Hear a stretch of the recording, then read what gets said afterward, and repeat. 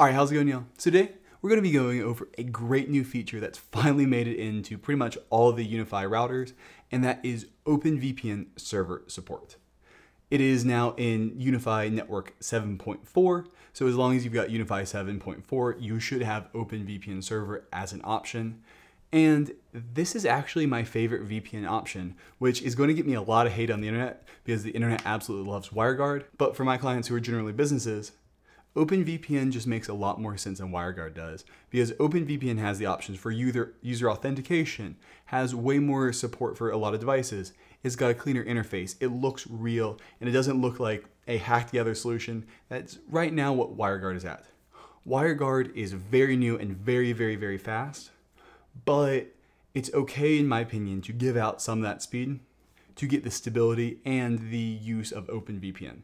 So personally, the majority of times I'm deploying something, I deploy a OpenVPN server just because it has all of the bells and whistles and everything's already been worked out, whereas WireGuard is still going through that. This tutorial is going to go over how to install a OpenVPN server on your UniFi router. So I'm going to be doing this on a UDM Pro, and it's going to allow us to securely access anything behind the UniFi that we need to. So if we've got a Synology, if we have a Plex box, if we have anything, we can securely access it as if we're on our local network remotely. And it's incredibly easy to set up and use. So there are a couple of prerequisites for this. You do need a public IP address. So if you come into your WAN IP right here, and you see something that's like 192.168, 10.172.16, I always forget those, and you don't see a public IP address, that means you're likely not going to be able to do this. The easiest way to tell, if you're not sure, is Google, what's my IPv4 address? And if it does not match the IP address that's shown on WAN IP, that means you do not have the public IP address hooked up to the UDM. So there are ways around this. You can do port forwarding from the upstream router to the UniFi. You can put the upstream router in a bridge mode. You can ask your ISP nicely to port forward, but in a lot of those cases, it might not be possible. And for cases where your ISP might not even give you a public IP address, such as Starlink, you are going to be somewhat out of luck for this, and you can look into other solutions like Tailscale. And so that's pretty much all you need from your ISP. This will work totally fine with a dynamic IP address. An IP address that's not static, meaning one that is updated every time. So maybe you turn on your router and you get a new public IP address. If you're not paying for a static IP address, you almost certainly have a dynamic IP address. We can still absolutely work with a dynamic IP address.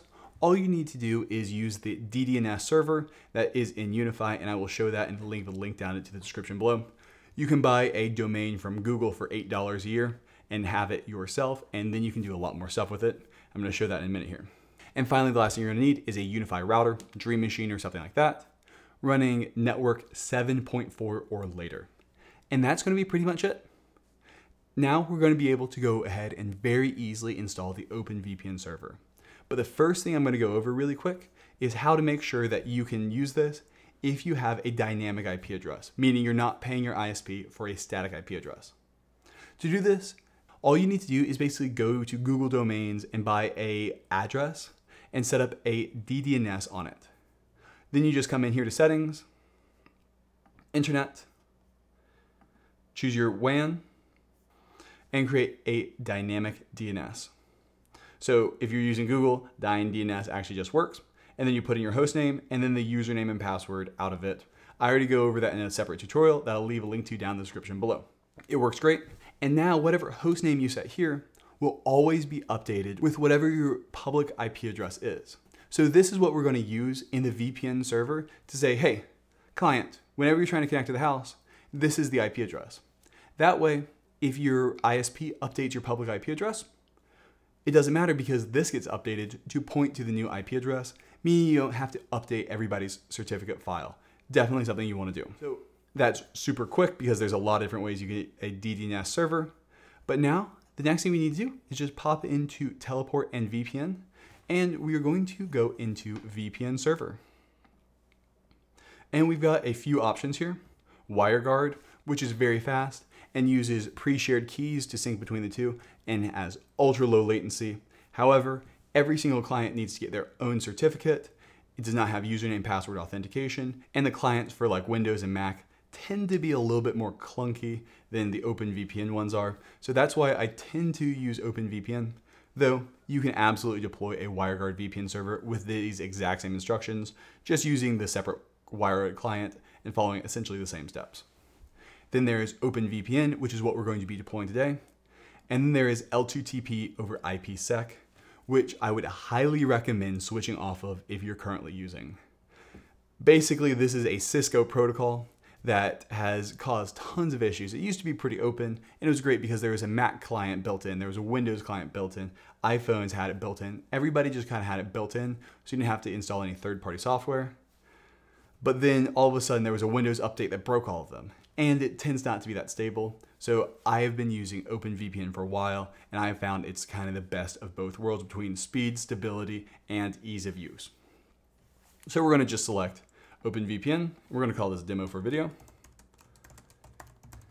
And now for our port, we're just going to bash a few numbers together. I always bash 4 numbers together to select a random port. Make sure it does not start with a 1, just because you're more likely to run into conflicts with other ports, but 3459 should be fine. OpenVPN can run on whatever port you want it to, as long as it's not blocked by your ISP for whatever reason. Okay, so now with that out of the way, we're going to go ahead and just do a couple manual settings. I always like to change the gateway/subnet.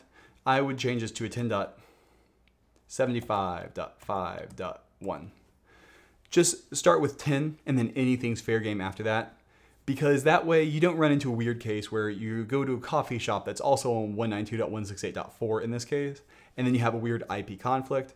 In general, select 10. Anything between 0 and 255 for the next 2 octets, and you will be fine. 10.75.5.1 should work fine for pretty much all of y'all, so you're more than welcome to use that. And that's pretty much all we have to do. Now, we're just going to go ahead and create a new user, and you can create a user for every single person, or you can also start playing around with radius and doing a bunch more stuff, but we're just going to go demo and come up with a password. Super strong password. Don't worry, I'm definitely deleting this after. Notice the passwords are stored in plain text and decoded, so just be wary of that. Anybody who has admin access will be able to see all these passwords plain text, and you can create as many users as you'd like here. Now we're just going to go ahead and hit apply changes. And now we're going to come back in, and we're going to see that this download has gotten ungrayed out, and so we can click on it. And so we're just going to go to it. We're going to go ahead and just open it with a text editor. By default, your remote right here is going to be your WAN IP address. So this will work until your IP address updates if you don't have a static IP address. And so instead, we're going to use that optional DDNS that we set up earlier. So just type in whatever DDNS address you set up there, and that is what will point to your home's public IP address. Then we have an option right here. Do we want to redirect the entire gateway? So this means, do you want to send all traffic over the VPN tunnel or just local traffic? If you want to send all traffic, where essentially all of your traffic looks like it's coming from your house, this will mean that all traffic has to be routed through your house. You can leave this uncommented, but for most people who just are using this for private local access to their home assets or business assets, I would recommend adding a comment to this line right here, which will mean that only local traffic will be sent in. And that should be it. I'm going to go ahead and save it and close it. And now you're just going to want to Google OpenVPN Client Connect.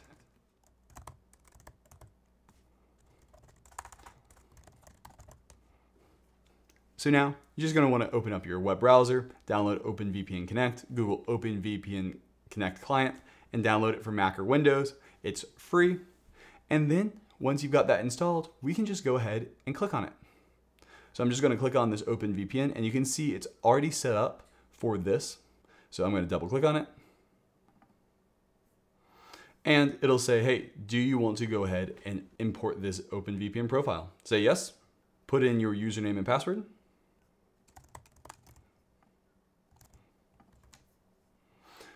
This is that password we set up in the last step.